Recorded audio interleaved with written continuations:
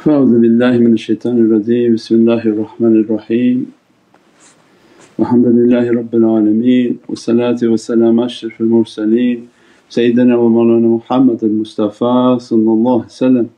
Bimadadikum wa nazarikum Sayyidi ya Rasul Kareem ya Habib al-Azim. Madad ya Sayyidi ya Sultan al-Awliya ya Shaykh Abdul Faiz al-Daghestani, Sayyid Shaykh Muhammad Nazim Adil Haqqani, Mawlana Shaykh Sham Kabani, Shaykh Adnan Kabani, Shaykh Muhammad Adil, Mawlana Khaliq al-Khuj Dawani, Sahib Zaman Sayyid Muhammad al-Mahdi alayhi salam, Ruhullah Sayyidina Isa alayhi salam, Saifullah Sayyidina alayhi salam, thumma Sayyidina Bakr Siddiq, Sayyidina Umar, Sayyidina Uthman, Imam al-Hasan alayhi salam, Imam al-Husayn alayhi salam, Sayyidatina Fatima alayhi salam, wa sa'iru sadatina wa siddiqeen. Al-Fatiha. Ya Rasul Kareem, a'udhu billahi min shaitanir rajeem. Atiullah ati Rasulullah ulil amri minkum. And always a reminder for myself and abdukul ajis al-da'if wa miskeen al-zalim al-jahal, but for the grace of Allah that we're still in existence. Alhamdulillah that Allah granted us to enter into the holy month of Ramadan and give us the gift of fasting, the strength to fast, and that we pray that Allah let us to see the next Ramadan and to have the strength to fast and to have the good character in which to please Allah and draw near to the presence of Sayyidina Muhammad. Alhamdulillah for all those who joined us on these 30 days and joined the live zikrs and the live events, and Allah dress everyone, their families and the communities inshaAllah. The reality of veils and the movement through energy and the analogy and the way of teaching through these analogies so that people can remember and take the teaching in a way that can be used in everyday life. The reality of the nafs and shaitan and the soul in the example of 3 chairs, that any time we're interacting for us to quickly look to ourselves and ask that, who's sitting on the chair now? When I get angry, who's sitting on the chair? When I'm boastful and talk too much, who's sitting on the chair? And when facing through difficulty and keeping good character, who's sitting upon that chair? And another understanding. As-salamu alaykum wa rahmatullahi wa barakatuh. This is Shaykh Nurjan. Thank you for watching the video that you're watching. InshaAllah if you're happy with the content and happy with these programs, please support the button below, the programs that we have for our orphanage repairs, our water well, Give the Gift of Life, our mobile food vans. We have now 5 vans: Vancouver, Chicago, Los Angeles, Pakistan. There's many programs that reach thousands of people and rescue foods and give those supplies to people in need. Your support is greatly appreciated. Also be so kind as to leave loving comments and please share the stream, every bit counts. As-salamu alaykum wa rahmatullahi wa barakatuh. In this way of energy and the movement through energy was like a building, that if our life is, because sometimes talking about going forward through veils may not be something somebody's understanding, but the analogy of a building may be easier for people. That our life is on this dunya, it seems like we stored at the basement because of the nafs amara. That as soon as we become through the age of puberty and dunya gets hold of us, our characteristics become from the basement activity and all the wickedness and the badness of what happens within the basement of the building. And our life is to build our energy and to elevate. And when people begin to progress or they enter into the tariqahs, and the promise of the tariqahs is that if you accompany the shaykhs, they'll dress you from their floor, they'll dress you from their reality. And for us to always remember that as soon as we enter into the tariqahs and we begin the practices, we begin this way of tafakkur and contemplation, it's like being sent upon the penthouse. Because tariqah and dunya and akhirah are in a reverse. When you see people of dunya occupy their penthouse, we said that the height of their dunya is in the pit of Jahannam because of the activities that happen, the parties, the lifestyle, the whole demeanour is not of a heavenly but is from Jahannami, from the lower desires and the lower levels of reality. And they look upon spiritual and religious people as if they're the lowest, but in reality their life is inverted. That their spiritual paths are like skyscrapers of paradise. Means Allah described them like a lofty abode. Means their stations are high in Divinely Presence in the world of light, and people who enter into their associations as if their lives are being taken to those floors. And on those floors there's not many humans left.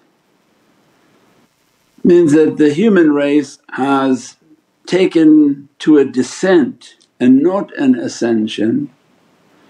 And Allah describes, have you taken the ascension?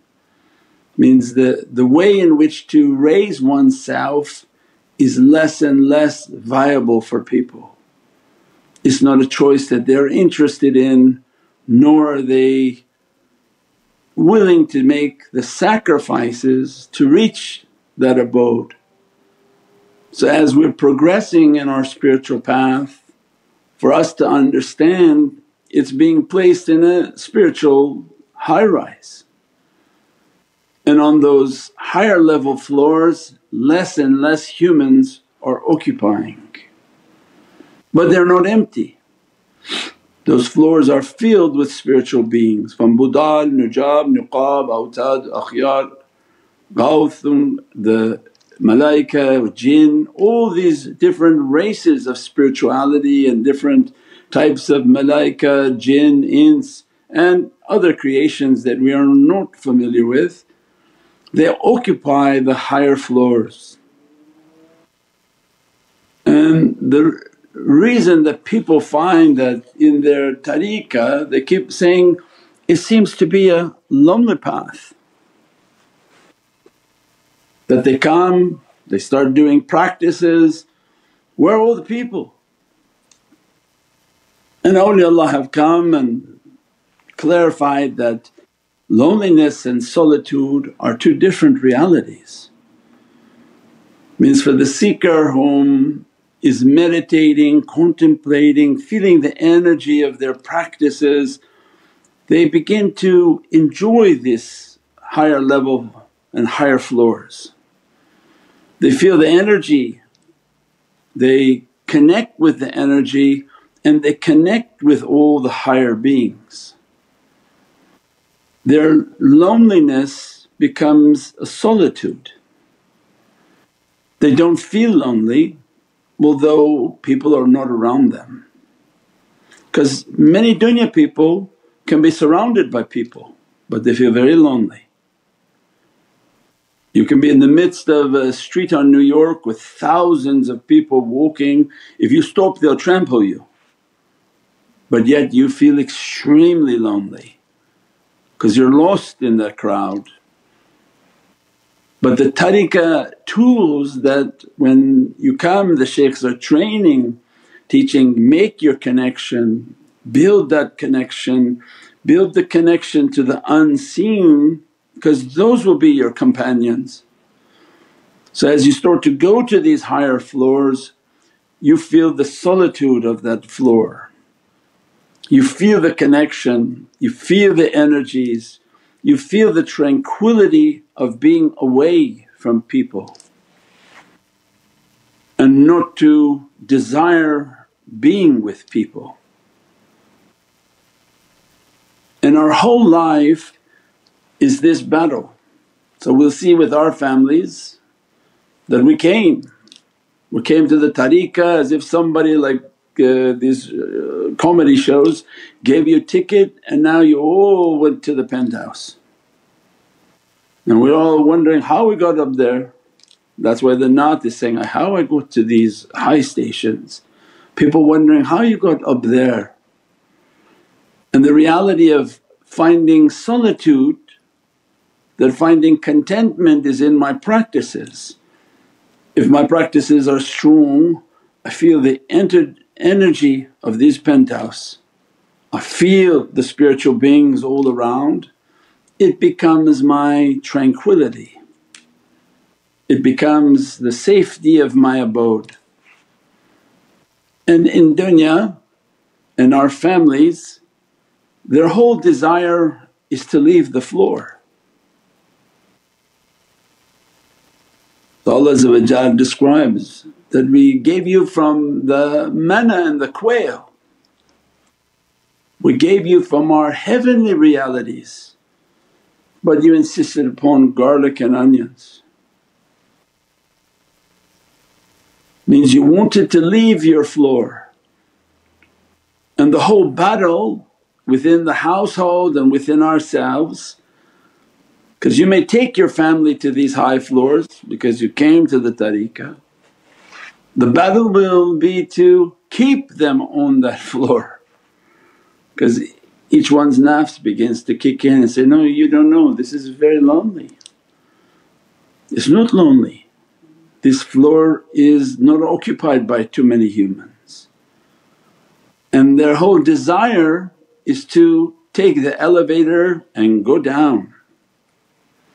And shaitan's whole interest is to whisper to everybody in that house, get on the elevator and go down. There's a party down there, there's so many things happening down there, there's so much excitement down there. And every day people are having to move down, go down. When we understand that our practices and our allegiance and what we've accepted from what Allah has guided to us on the path of realities, that we want to stay at these high levels, the nafs is continuously pushing to go down to the lower level. No one on the lower level can come up.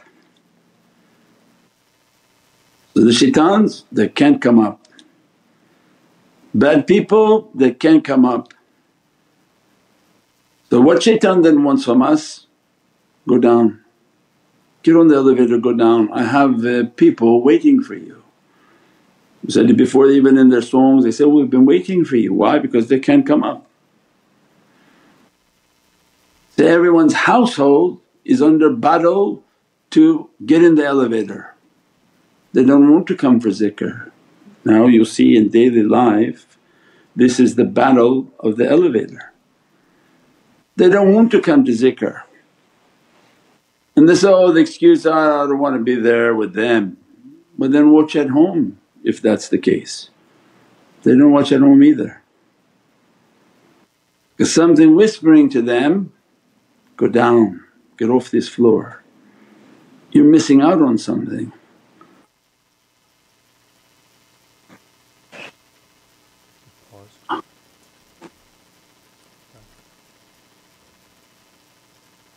It's working. Is it working? It cut off. Yeah, it's back, Sayyidi.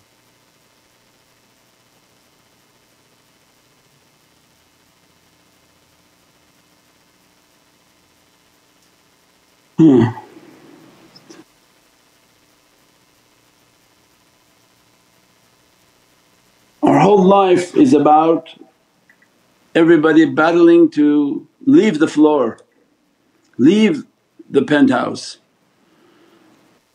And people saying, I don't want to go for zikr, that they use as an excuse. They don't even want to listen to it live. Then the people whom are at home who always watching live, they find less and less or more struggle to watch. to do the practices, to do what's needed to feel the energy of your floor and where Allah has placed you.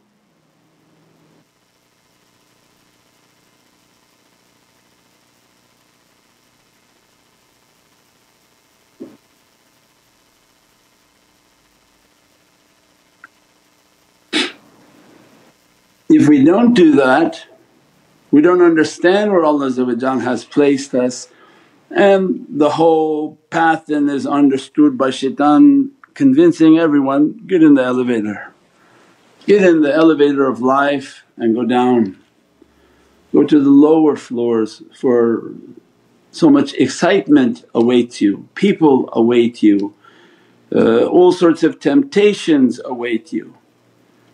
And anybody whom is progressing on their spiritual path, they have to go down for their work, they have to get on that elevator to visit relatives, peoples, communities.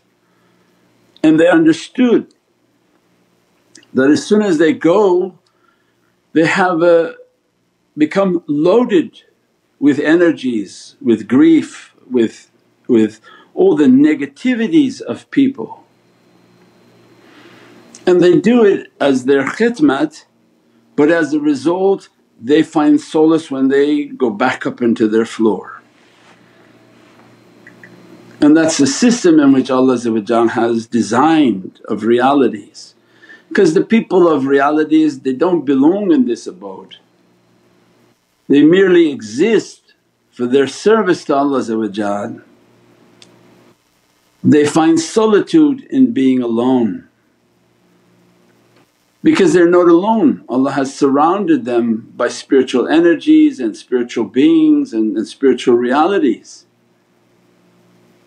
and that becomes the immensity. So when we have this analogy in our life, because it summarizes many spiritual terms, just like the three chairs. Because when people want to argue, oh no like this, who's sitting on your chair? Very quick the person can understand, okay, I know, I feel like shaitan is sitting on the chair right now.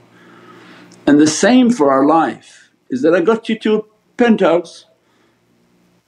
Now what are you going to do on this penthouse to appreciate it?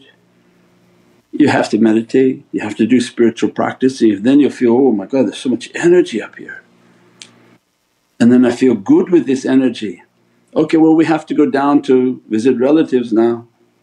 So you go down, you interact with people to the level that you have to, but as a solace and a happiness, you feel happy to go back into your energy, back into the comfort of the energy field in which you've developed, and you recharge your reality because that residence and that reality is a heavenly reality, a heavenly abode which has fewer and fewer humans on it. Means that at that level they find less human people whom have that same spirituality in which they want to gather and talk realities. They can even be in the zikr, they're sitting and they're chatting and gossiping as I'm speaking. They're choosing to even in the middle of the penthouse go down. So it means that they become fewer and fewer humans that you'll find at that level. And that's why they turn around and keep saying, it's so lonely, it's like there's nobody around, I feel like all my connections have dropped. I say, no, you're on such a high level, there are fewer humans on this level. There are fewer people willing to purify themselves, cleanse themselves, so that when they gather they talk about Allah and talk about Sayyidina Muhammad, talk about haqqaiqs. Those become fewer. Allah described in Bani Israel, I'm giving you from the heavenly foods, and they say, no, can we have some onion and garlic? Means we want to dig from the earth, we don't want what you're giving us from heaven. Instead of coming to an association and listening to the talks of the shaykh, people would sit and want to gossip about people, talk rubbish and nonsense, and they find happiness in that. and they don't find that to be heavy. And more children want to get in the elevator and go down.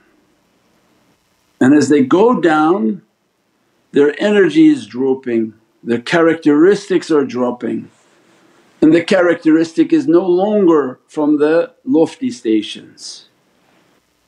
Because as you go down the elevator, your demeanour, your character and everything about you will have to change. Because they don't like heavenly people down there. They're like people whom their orientation is confused, their images are modified and changed. And that becomes our whole struggle, is how to keep yourself in the penthouse suite from paradise. How to find the solace and the happiness with your practices and all the spiritual beings that Allah has surrounded you with. And how to avoid shaitan's temptation come down to us. And by means of his music, his movies, his talks, his every type of energy that he's putting is to call people to the lower floor, come on down. Means then you have to make a conscious effort to get on that elevator and to keep going down into places where you don't belong, and to be around people whom you don't belong, and to have discussions that you shouldn't be partaking in. Those whom do that for family ties and then they find a happiness to quickly go back home, wash and clean themselves, and others whom actually find the comfort of going down and gossiping and talking bad and all of the activities of the lower floors and the lower people of the lower desires. And that becomes the understanding of this analogy tonight, is instead of people trying to, you think how high they are and what type of station they reach by virtue of being somewhere or watching for years. It's a matter of where Allah placed you, are you able to feel the energy and find your patience in your solace and your happiness in your solace. That I'm not alone although nobody's around me, but I'm surrounded by energies and the dress of Divinely grace, and with that I find much comfort. And I recognize how shaitan is trying to pull me out and down, and that becomes my struggle.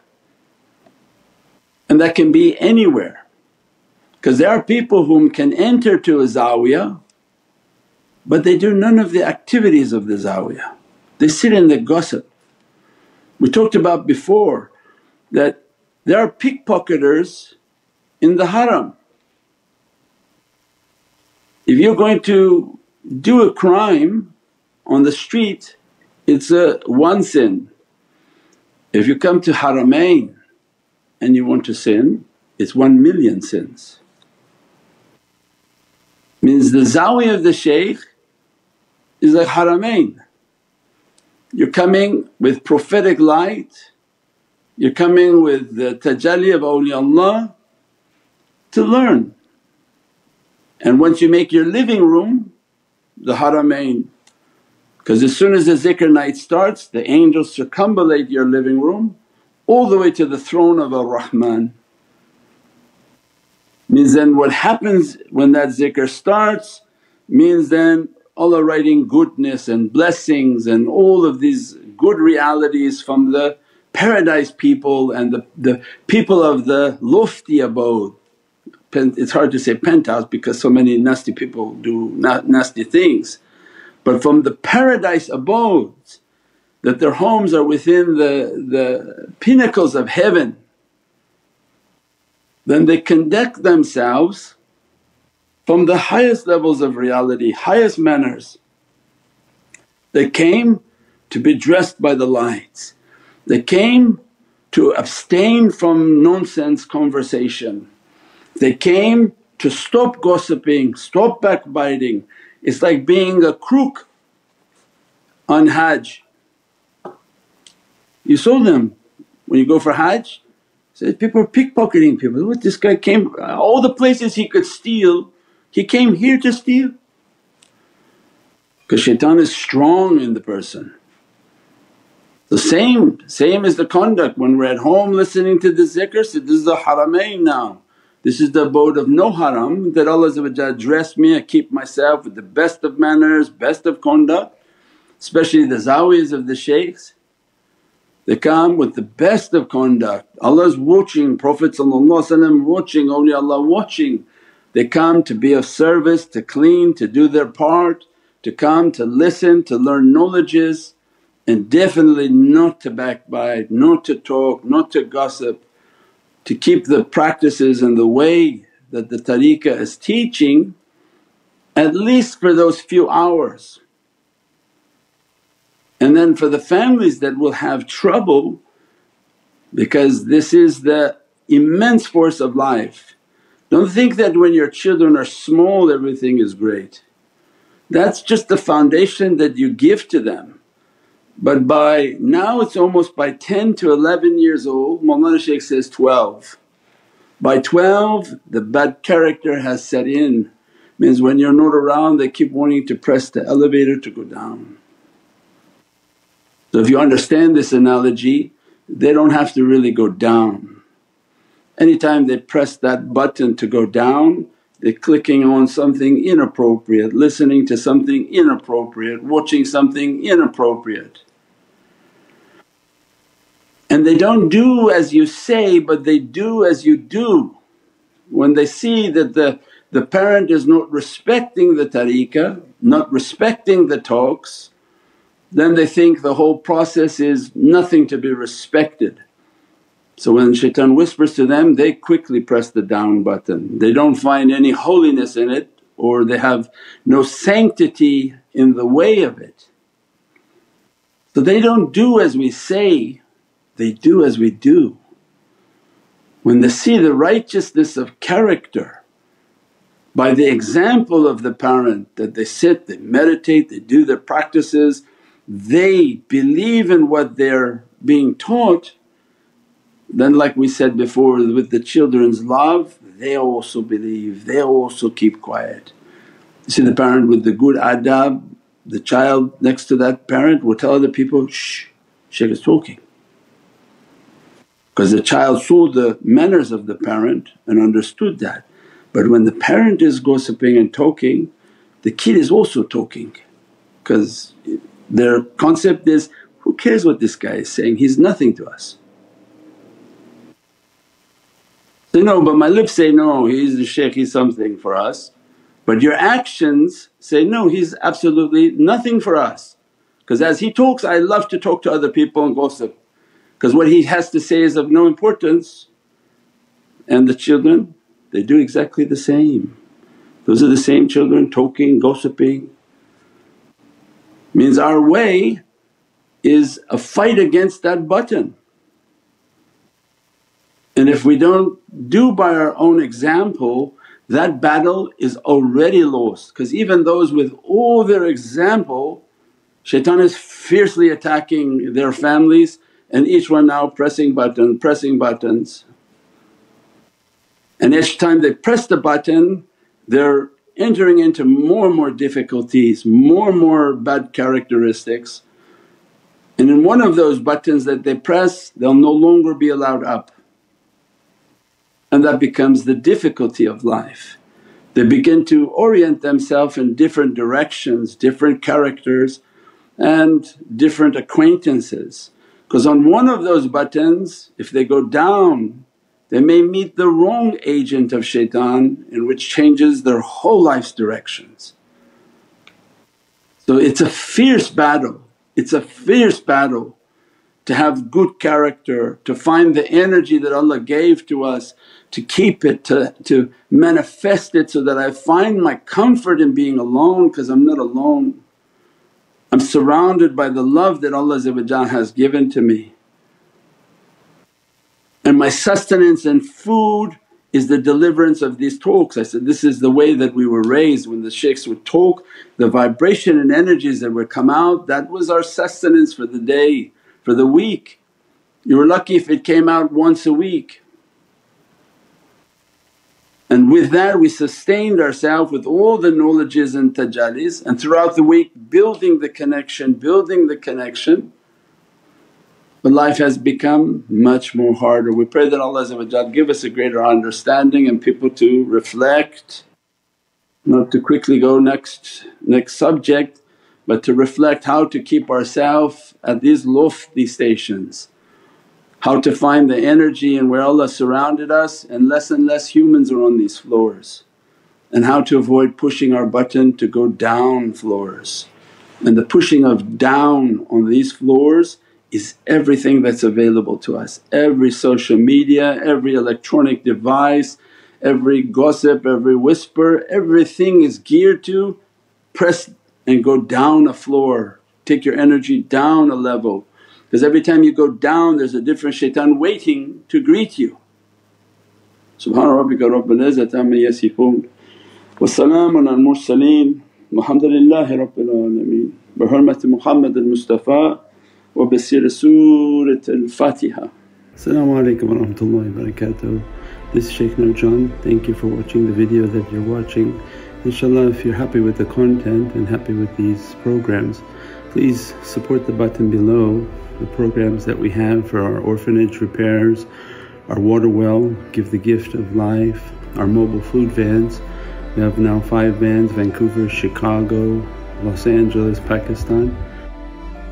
There's many programs that reach thousands of people and rescue foods and give those supplies to people in need. Your support is greatly appreciated. Also, be so kind as to leave loving comments and please share the stream. Every bit counts. As-salamu alaykum wa rahmatullahi wa barakatuh.